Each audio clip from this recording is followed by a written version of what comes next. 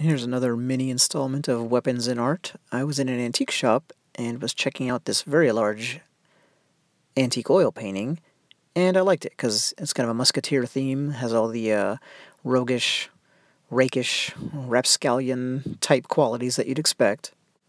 But most importantly, for this video series, we get to see how the swords are depicted. So here you've got a classic cup-hilt rapier, but I like the D-guard there. And I think it's showing two separate bars, with space in between, but I can't be sure. And remember, this is really up close, so you can see the detail that the artist put in.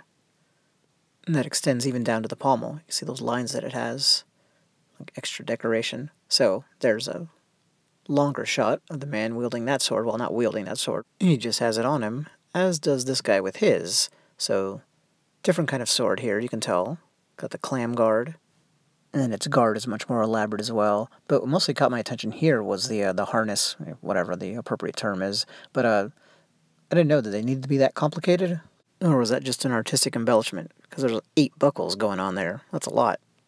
Anyway, there's the man who owns that sword, and then we'll end with a shot of the entire painting, which I really liked.